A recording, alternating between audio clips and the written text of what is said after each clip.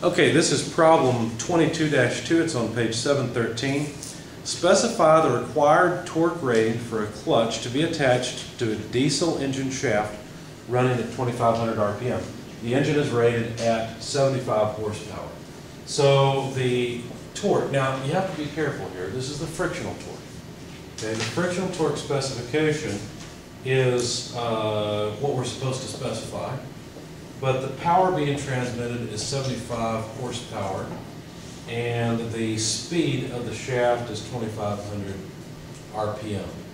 Okay, so engagement is going to occur at 2,500 RPM or so. Now the solution to this is basically the first equation in the chapter. So go back to the beginning of the chapter. We're looking for equation 1. Let's see, I went too far.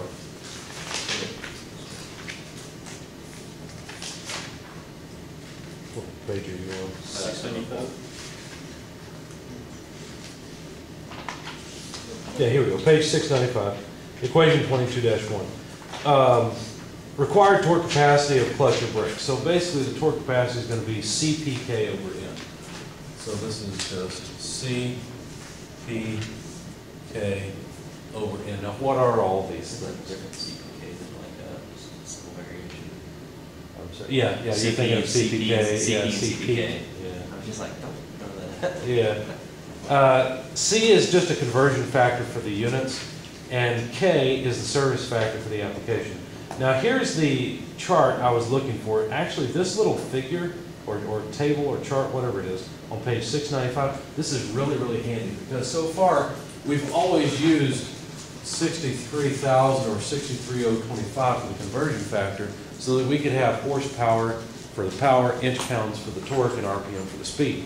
But there's many other different combinations of those, so this is a really nice little thing. If I were you, I would copy this down, or I would bookmark this page for use throughout the course, because the torque, power, speed equation, this helps you a lot, okay? This is really handy.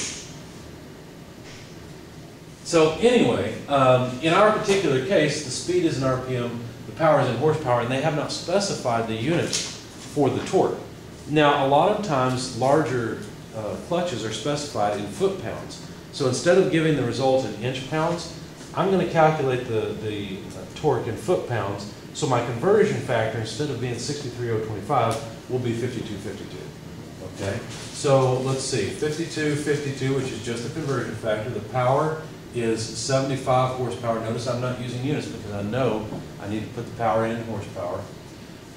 Divided by N, 2,500 RPM. And now what about K? What is K? Well, K is that service factor I told you guys about. They specified that this is a diesel engine. Okay, so 5.0. Look on page 695 at items 1 through 5 at the top of the second column. Okay, that's where you find your service factors. Now, I don't know if you want to look at the slides and print it off and keep it somewhere or write it down somewhere, but what I would like to do, if it were me, what I would do is I would just highlight those. You're going to bookmark this page anyway, probably, for that little chart. So if you highlight those different factors, you can read them off quickly. Okay. Now, in our particular case, we're told it's a diesel engine, so we're going to multiply by 5. Okay, when you plug all this into your calculator, you find that the frictional torque rating is about 787.8 foot-pounds force. And that's it. We're done with that problem. That's what's nice about the problems in this chapter. They're all usually pretty quick and easy, pretty painless. That'd be like a final exam problem? There will be problems like this on the exam. Speaking of which, we have our exam coming up a week from today, right? Yes. Okay, but brakes will not be on it. It'll just cover, well, we don't need all this on the video.